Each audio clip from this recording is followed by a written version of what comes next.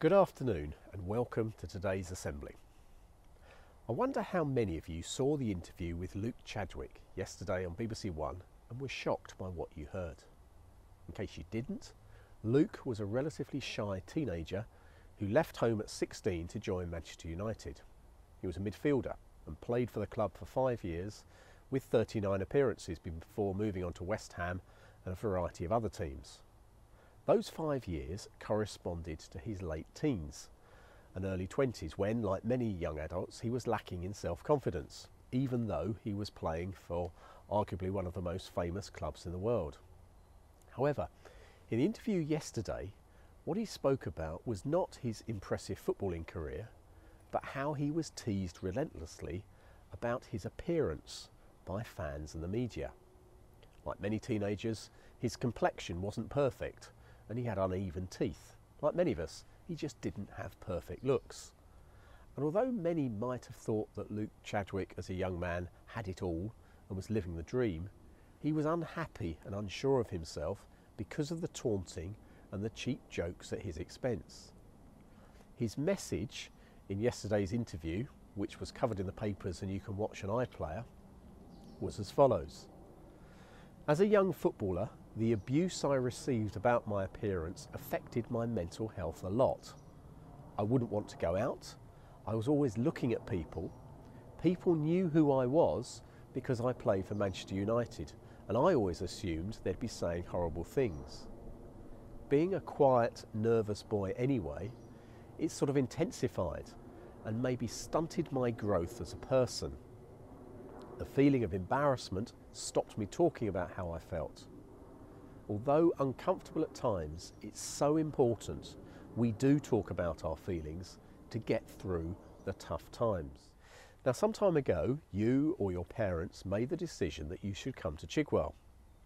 Almost certainly that decision won't have been taken lightly, and there will have been all sorts of reasons why you and your family thought that this would be the best place for you to spend these all-important years at school. You and they will have weighed up where you would have the most opportunity, where would be the right intellectual challenge to enable you to fulfill your academic potential, where you would make friends, where you would be most supported, and where you would be happiest. And all of these reasons and others are important, and I hope you feel that you did indeed end up at the right school for you. For most people, there are times at school, university, in work, and indeed in life, where things go well, and other times where it's all a bit of a struggle. We know, I hope, that it's important to treat others well, to bring the best out of them, simply because that's the kind and right thing to do. If we're struggling, as Luke Chadwick said, then we should speak up and say so. And if we're surrounded by the right people, they will support us. And sometimes just explaining our worries to others does indeed help us to feel better. Schools ought to be just the places where we feel able to do that safely. However, I also hope schools enable pupils to go on and lead highly successful lives. So what is a successful life?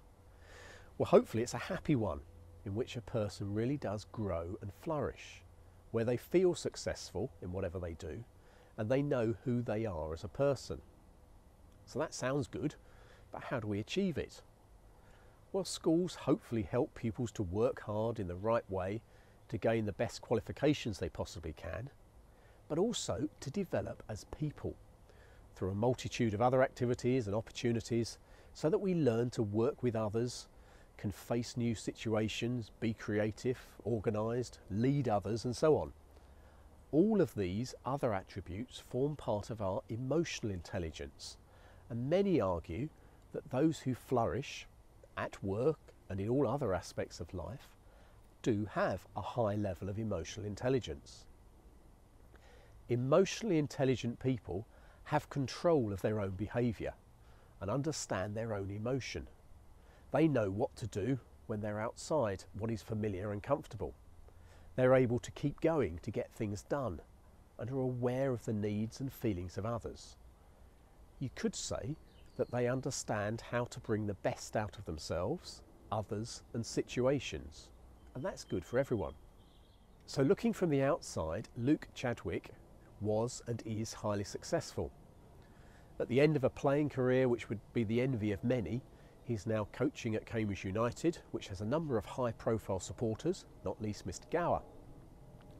Listening to him speak yesterday, he came across as happy with his life and able to reflect honestly on what had gone well and what had been more of a challenge. However, I wonder what more he might have achieved if the individuals making those derogatory comments which hurt him so much had thought about the impact of their actions, decided that what they were doing was wrong and unkind, and stopped. I wonder what might have happened if Luke Chadwick had himself felt able to speak up sooner. Hopefully the current pandemic has taught us the importance of having people in our lives and of looking after them well and treating them kindly. We need to look after ourselves well too. That way we get through the tough times and we do so together. Never be afraid about speaking up if you are finding you're unhappy. Thank you, look after yourselves, and I look forward to seeing you again soon.